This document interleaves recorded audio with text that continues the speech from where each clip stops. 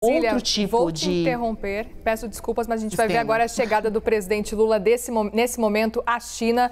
Por lá já são 11 da noite, praticamente 10 e pouco da noite, e agora esse é o momento que o presidente Lula chega a Pequim. A gente está acompanhando essas imagens que chegam para a gente em tempo real. Desculpe, não é Pequim. O presidente Lula vai a Pequim na sexta-feira, como a gente pode ver. O presidente Lula está chegando a Xangai, onde ele vai, inclusive, participar da cerimônia de posse da presidente Dilma Rousseff, do Banco dos BRICS, da presidência do Banco dos BRICS. A gente tem Américo Martins, que aguarda a chegada do presidente e que está acompanhando nesse momento a entrada do presidente. Américo.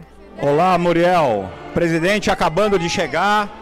Presidente acabando de chegar aqui, cumprimentando a imprensa ao lado da primeira-dama Janja da Silva. Ele tinha uma possibilidade de falar com a imprensa, mas passou direto. Estão com eles alguns dos ministros. A gente viu o ministro Mauro Vieira das Relações Exteriores também chegando aqui.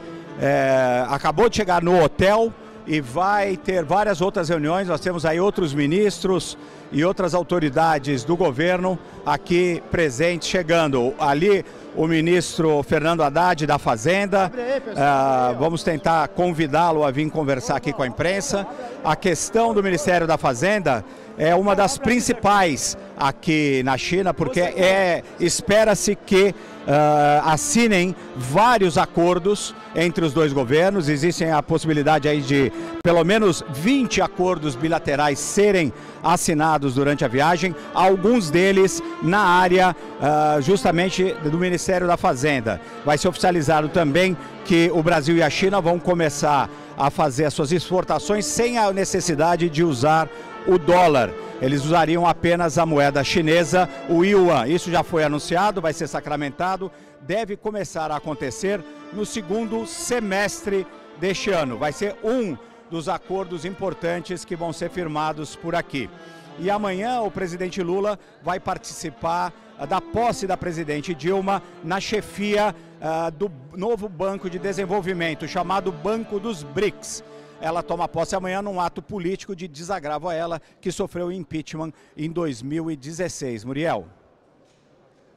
Então, a chegada do presidente Lula, que acabou de acontecer, ao lado da primeira-dama, Janja. Eles fizeram uma viagem muito longa, chegaram a parar em Lisboa e agora, enfim, chegam à China por lá. É um horário noturno. Esse local que a gente está vendo nesse momento é Xangai, num hotel onde o presidente Lula vai ficar e vai dormir. E 7 ministros estão acompanhando o presidente Lula nessa grande comitiva que também conta com parlamentares. Volto a chamar Basílio Uribe. Basílio, eu quero que você conclua a sua avaliação, sua informação que você falava, porque eu acabei te interrompendo, e depois a gente volta, claro, para analisar um pouco sobre essa chegada do presidente Lula e a expectativa em torno disso. Vamos seguir falando sobre Lula depois, principalmente sobre isso, esse ponto principal. Quero te ouvir, Basílio, aí você já conclui o que você tiver para falar também.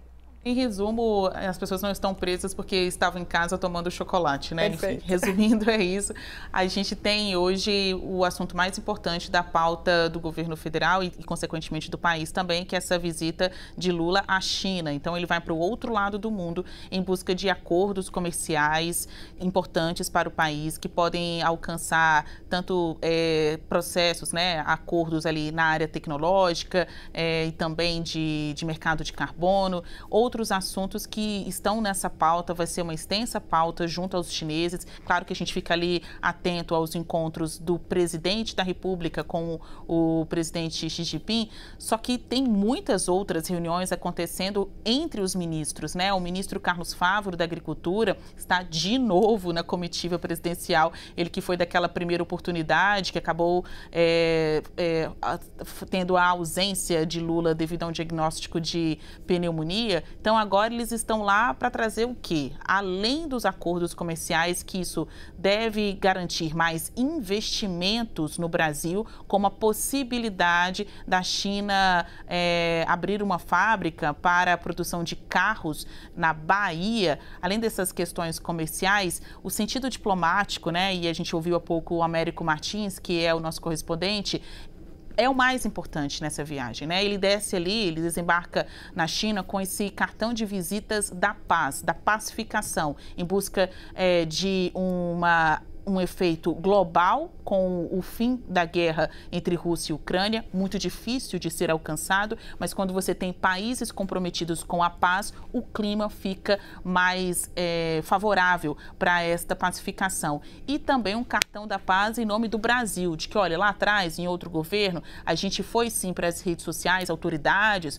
foram falar de uma pretensa vacina, mas isso mudou. O Brasil voltou nesta mudança de governo aqui no país. Então,